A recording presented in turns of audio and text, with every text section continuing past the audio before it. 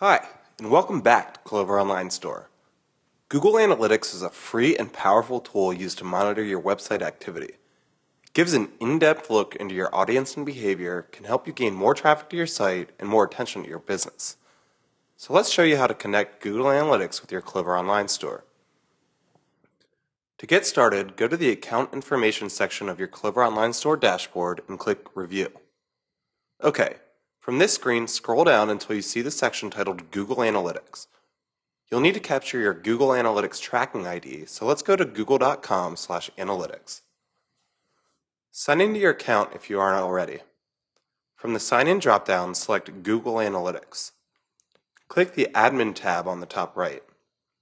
From the Account dropdown, select the desired account. Then select the desired property.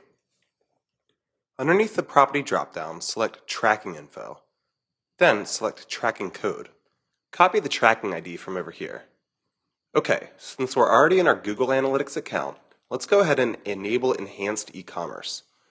We'll also enable that in the Clover Online Store app, and I'll explain the benefits of that in a moment. We're just going to go back one step and click E-commerce Settings from over here. We're going to make sure that the toggle is flipped to On. Now let's go back to the Clover Online Store app. Paste your ID into the Google Analytics field. Then, directly underneath that, check the box next to Use Enhanced e-commerce. We just enabled that function in the Google Analytics end, so now you'll get the benefits of Google Analytics e-commerce tracking, such as the ability to track monetary and product information from your transactions, including checkout and shopping cart activity. Okay, that's it. Now just go ahead and click Save, and you'll now get the full benefits of Google Analytics and its e-commerce tracking. For more helpful how-tos, visit support.mycloveronline.com.